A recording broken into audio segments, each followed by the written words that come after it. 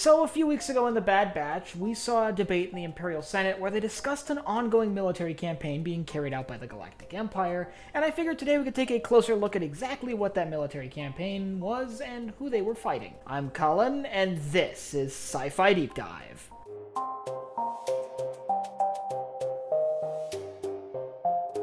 So, the Empire was fighting a war basically from the moment the Clone Wars ended, almost all the way up until the start of the Galactic Civil War, and those wars kind of meshed together, and I figured today we'll take a closer look at this particular period of Imperial history and their ongoing battle against Separatist holdouts. Now, I've actually discussed Separatist holdouts on the channel in the past, but I really want to focus on the war between the Galactic Empire and the Separatist holdouts, and what each side was sort of going for, and what the fighting actually would have looked like.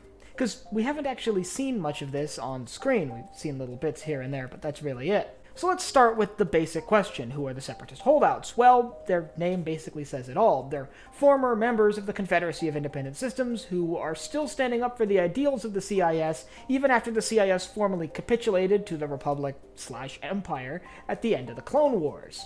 They may or may not still be using old Separatist military hardware, but one way or another they're holding up Separatist ideals, and many are even still claiming to fight for the CIS. And obviously their adversaries are the Galactic Empire, a successor state to the Galactic Republic that they were fighting during the war. So, what exactly did these battles look like? Well, the wars fought between the Separatist holdouts and the Empire were varied and unique. Some of these, in fact a lot of these Separatist holdouts, didn't use battle droids. You see, we're all familiar with the massive battles of the Clone Wars, where you see clone troopers fighting against battle droids and the sort of normal military equipment of both factions, but the truth is that was only a portion of the Clone Wars. A big part of the Clone Wars were battles between people.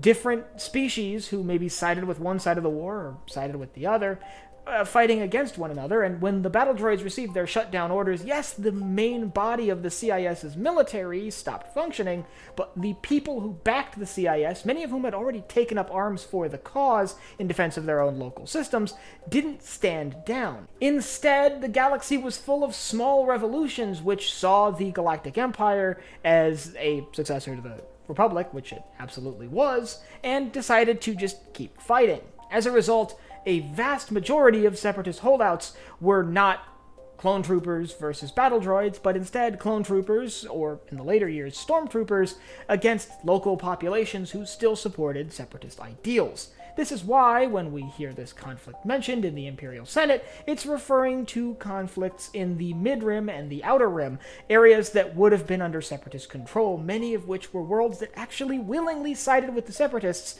during the conflict. Some of them broke away with the Separatists at the start of the war. And as we look at planets like Umbaro, where the local population stood up against the Republic, it's easy to imagine that local populations and local governments may not be quite as quick to accept the surrender of the CIS as other CIS commanders who were commanding battle droids who had simply shut down.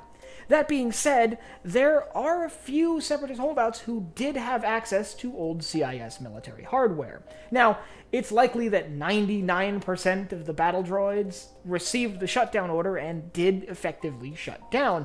But it's also possible that local governments who were loyal to the Separatists, who had battle droids and the command equipment on their planet, could simply reactivate the droids with a simple activation code and continue using them for their own purposes, maybe even reprogram entire Separatist armies to serve the planet instead of the CIS. As a result, we do see a few worlds, like what we saw early on in this season of the Bad Batch, that actually do have Separatist military equipment still on them and still actively fighting against the Galactic Empire. So some of the fighting we see with the Separatist holdouts is certainly very similar to the Clone Wars fighting, where you have battle droids versus clone troopers, but a lot of it really was clone troopers versus local populations. And, by the way, the Separatist holdouts became a really, really good scapegoat for the Galactic Empire. Any problems within the early days of the Empire, any turbulence, and any open revolts against the new Imperial rule could simply be sort of pinned on the Separatists. You could say, for example, that, these people that are actively opposing the rise of the Galactic Empire are simply supporting the Separatists and not actually, objecting to the Empire. All that being said, at the end of the day, the battles between the Galactic Empire and the Separatist Holdouts were a hallmark of this era of Star Wars storytelling. It was a really big part of the formative years of the Galactic Empire when they saw their biggest threat as the remnants of the CIS.